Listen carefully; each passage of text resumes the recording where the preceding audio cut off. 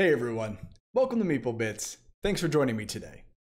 In today's episode of Tabletop Simulator, we're going to go through the game Potion Explosion.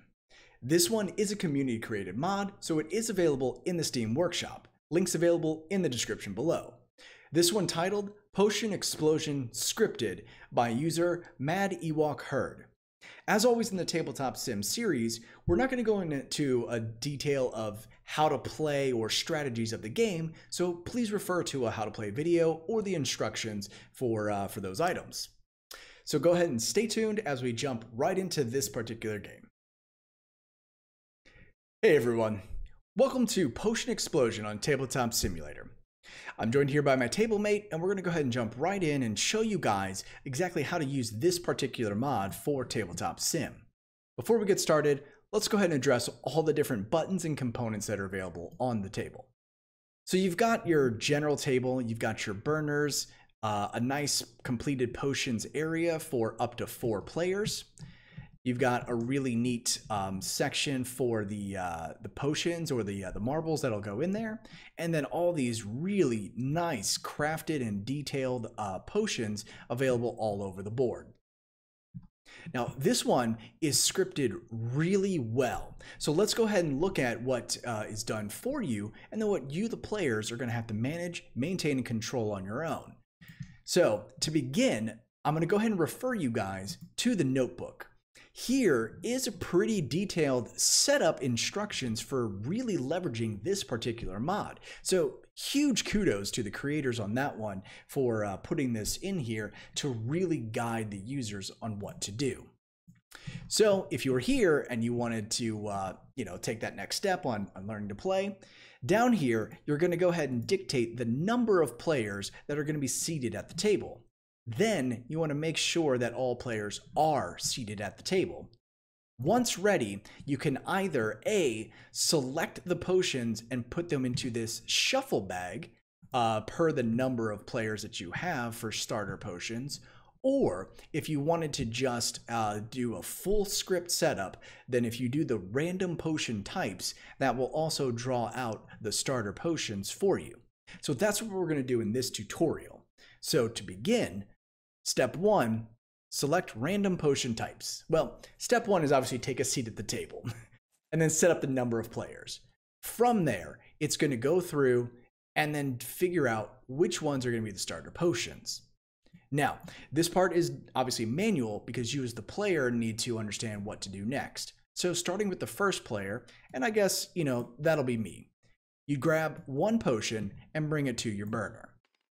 Then the next player is going to grab a potion, and then kind of in a rotisserie style or a snake style, they're actually going to grab, the last player is going to grab 2, and then it's going to go back. So my table mates grab their 2 potions, and then I'll grab the one that's left. Now there are some nice, snap into position on the Bunsen burners, which are really neat.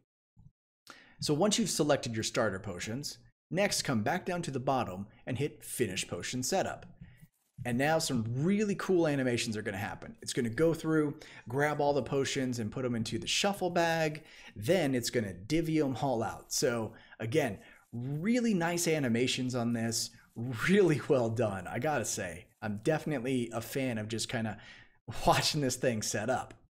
So once you're finished with that, set up the ingredients. And what that's going to do is it's going to go ahead and fill the marble tray.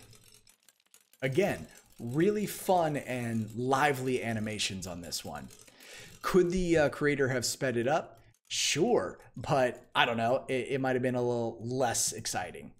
They've got these sweep buttons here, which will allow you to kind of, push over where any marbles need to go. You can also open the lid if you ever need to see up here for any particular reason. But what else has happened is it has dealt out the number of skill tokens per the number of players that are at the table.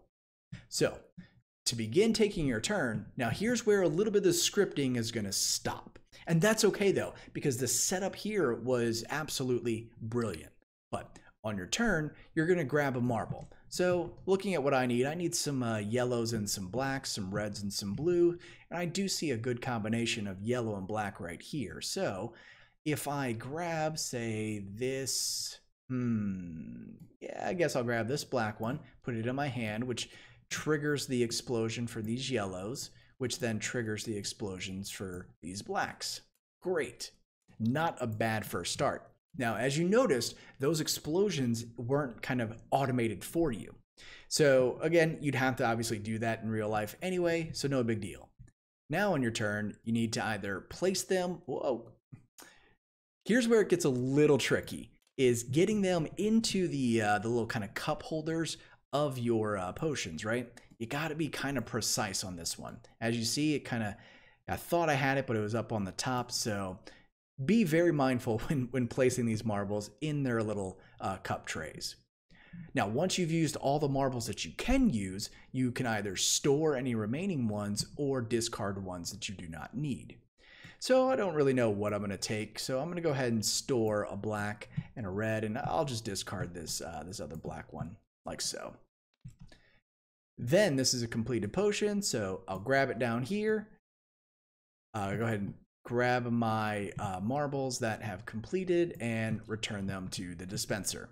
So I've got one completed potion, which I can then put down here in my sort of completed potions area. Now, as always, if you wanted to use, say, this potion, just mouse over it, and it'll give you kind of a helpful tooltip of what the potion does. Alternatively, there's the rule book over on the side of the table. And then when you use the potion, just flip it upside down to note that it's been used with your F key.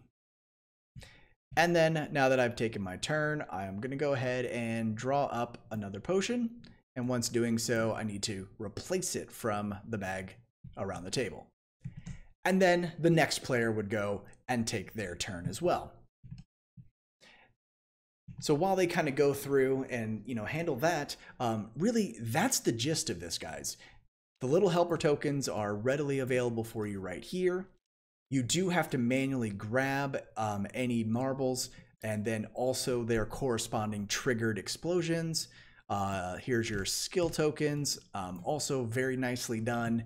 And really, all in all, guys, that's about it. This one is really well done and easy enough for anyone to use and ready to do Potion Explosion. So that'll do it for this one. If you have any questions about this particular mod, please feel free to leave a comment in the description below. If you've enjoyed the video, feel free to leave a like and subscribe. Definitely appreciate the support. But until next time, thanks so much for watching.